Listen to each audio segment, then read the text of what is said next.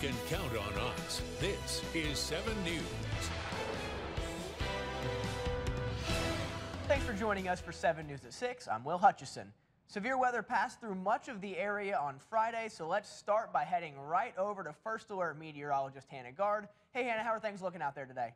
Well, I was out there yesterday chasing those storms, and it's certainly looking much different today. We have plenty of sunshine, and we're warming up. We're in the high 60s right now. Those winds slight from the east, so certainly much different than yesterday, and a great start to our weekend. And these calm conditions are because we're kind of sandwiched between these two cold fronts right now. You can see what was in our area yesterday is now causing tornado warnings and severe thunderstorm warnings down in the south.